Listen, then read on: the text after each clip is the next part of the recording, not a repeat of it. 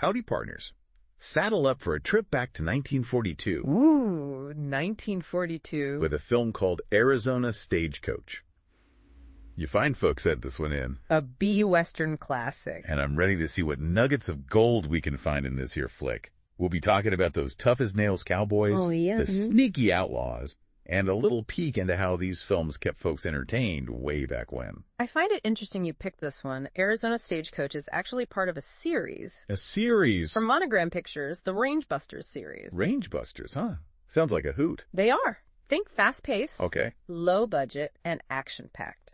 so let's meet these Rangebusters, who are our heroes. Well, we've got Crash Corrigan, Dusty King, and the one and only Alibi Terhune. Crash, Dusty, and Alibi. Hmm.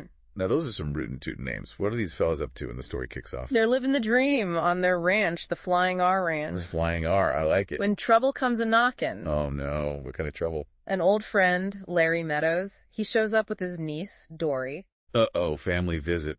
That always spells trouble. And it gets even more tangled. Their town's being picked on, harassed by a whole gang of outlaws. Outlaws terrorizing the town. Yeah. Classic Western problem. What's Dory's connection to all this? Well, her brother, Ernie, he's mixed up with this no-good gang. So we got family drama, A&D, a Wild West showdown. Now that's what I call entertainment. Right. The sources mentions something about these characters being archetypes. What's that all about? Are they like those cookie-cutter cowboys and villains? That's a good way to put it. Okay. It's true. The film sticks to those familiar Western tropes. Okay, tropes like what? You know, like the toughest nails hero, Right. the damsel in distress, the villain you just love to hate. Gotcha. So they move the story along, but there's not a whole lot going on beneath the surface. These serve their purpose, but you're right, not a lot of depth. Like with Ernie. You know, him being caught between his family and this outlaw gang. I bet there's a story there. There is. Like, what if we could see his struggles? Oh, I know. You know, is he drawn to that outlaw life? Yeah, Or maybe there's something more, like he's lost or searching for a place to belong. absolutely. I mean, that could add a whole other level to the film. Exactly. It makes you think about how those B-Westerns always stuck to that simple good versus evil story. Right. But maybe even with that, they could have added a little nuance. Oh, for sure. That Ernie storyline, that could have been a chance to play with those classic character types and make them Oh, yeah. more well-rounded. More human, you know. Yeah. All right, so we've got a plot that's moving along thanks to these archetypes. What about the filmmaking itself? What did you think about the way it was shot and directed? Well, the sources say that Arizona Stagecoach visually does capture those sweeping landscapes of the American West. Okay. And there are some nice shots, but they don't really try anything new. So nothing too fancy, Mm. just getting the job done. But what about the action? Those shootouts, chases, they got to be pretty epic, right? Arizona Stagecoach does deliver the action. We got shootouts, horseback chases, the whole shebang. But the sources, they call the action a little clumsy. Clumsy. Like they messed up the stunts or something? No, not exactly. It's more about how the scenes are filmed. I think modern audiences were so used to seeing gritty, intense action.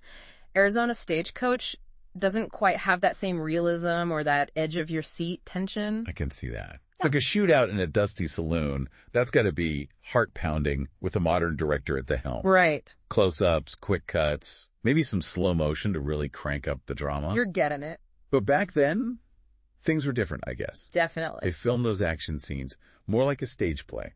For folks back then, it probably worked just fine. You know, thinking about it, it's like comparing a stage play to a big blockbuster movie. Right. Both exciting, Yeah. but they just use different ways to get you hooked. It's all about the style and the time, I guess. So we got our action, but it's a bit different from what we're used to.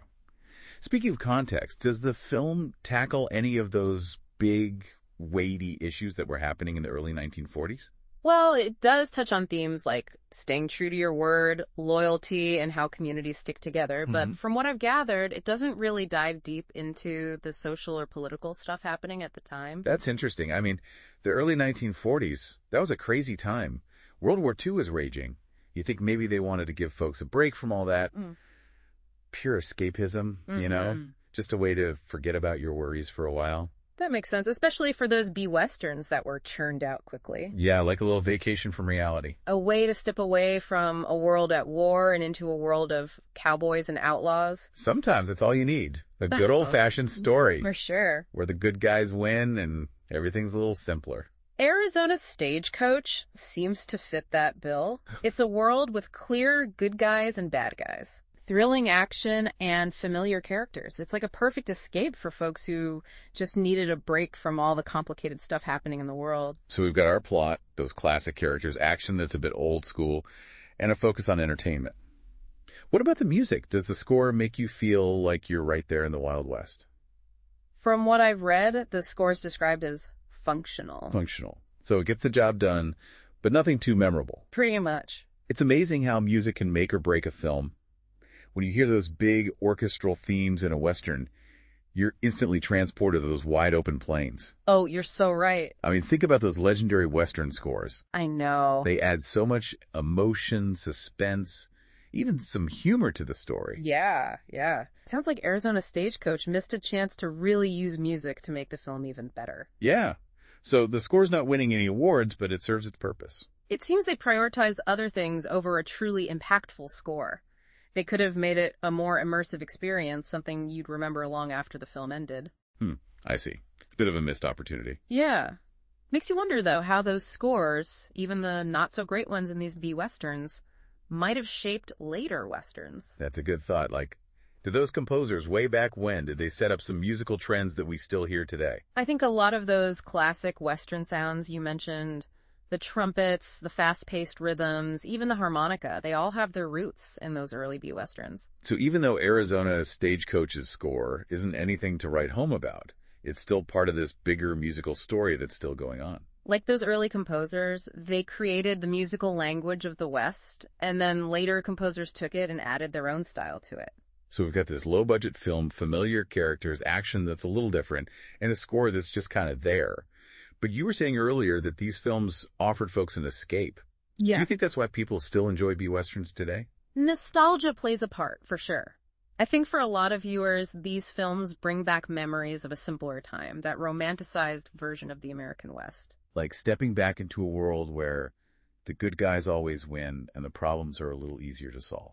And in a world that can feel pretty overwhelming, that kind of escape can be really attractive. It makes me think about Ernie again. His story could have added a whole layer of, like, moral complexity that we don't always see in these films. Right. Like, what if we saw him really wrestling with his choices? He's tempted by that outlaw life, but he also cares about his family. That kind of internal conflict would have made him a much more interesting character. We could have seen how the promise of freedom and adventure that comes with being an outlaw, how that might appeal to someone who's feeling lost. And how those choices affect everyone, not just Ernie, but the whole community. It's too bad. Arizona Stagecoach didn't explore that more. It could have been more than just an action-adventure story. Yeah, but there's still something to be said for those straightforward narratives. Yeah. They can be comforting in their own way, knowing that good will triumph over evil. And that things will work out in the end. Right. Speaking of context, how does Arizona Stagecoach line up with the real history of the American West? Is it accurate or more of a Hollywood version? Well, B-Westerns often showed a kind of idealized West. Okay. They focused on adventure, heroes, and good conquering evil, but they didn't always dig into the more complicated aspects of that time. So we shouldn't expect a totally accurate picture of what was happening in the early 1940s. Probably not. These films were made to entertain, right? A distraction from everyday life, especially with a war going on. It makes sense that people would want that kind of escape. With all the turmoil in the world, a story about cowboys and outlaws must have been a nice break. It's like stepping into a different world for a little while. And Arizona Stagecoach gives you that escape with its simple story, its action, and its characters.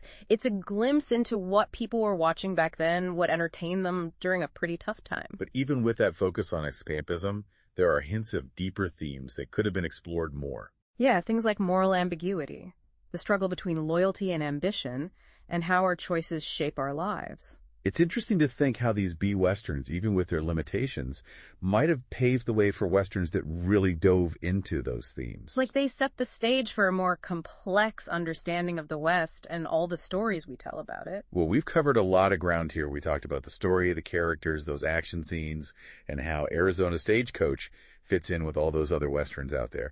But before we ride off into the sunset, I'm curious, what's your big takeaway from this film?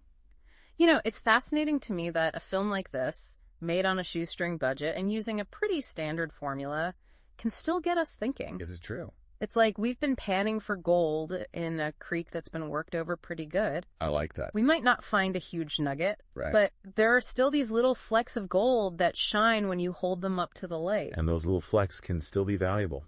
Absolutely. And if Yeah. we think about how Westerns have changed over time, Arizona Stagecoach, it's kind of like a stepping stone. Okay. It might not have done anything revolutionary, Right. but it took those elements that people loved about Westerns and it polished them up. Those heroes, the villains, the wide open spaces. It's like they set the stage for later filmmakers to come along and make those stories even richer. And that's what makes studying these films so interesting. We see how the genre grows, how those early simple stories led to the more complex and thought-provoking Westerns we watch today. So, for our listeners who are getting ready to watch Arizona Stagecoach, what should they keep in mind? I'd say go into it like you're traveling back in time. Yeah. You're not just watching a movie, you're stepping back into 1942. Let yourself get swept away to those Saturday matinees where folks went to forget about their worries. It's like finding an old photograph tucked away in an attic. It might not be the most technically perfect photo, but it gives you a glimpse into a different time. And who knows, you might even find yourself enjoying those B-Westerns. They might not be cinematic masterpieces, but they have a special place in film history. Please visit our streaming service at lostandfoundfilms.uscreen.io. I hope you enjoyed this podcast. Please like and subscribe and hit the bell for our notifications of our future films. Thank you.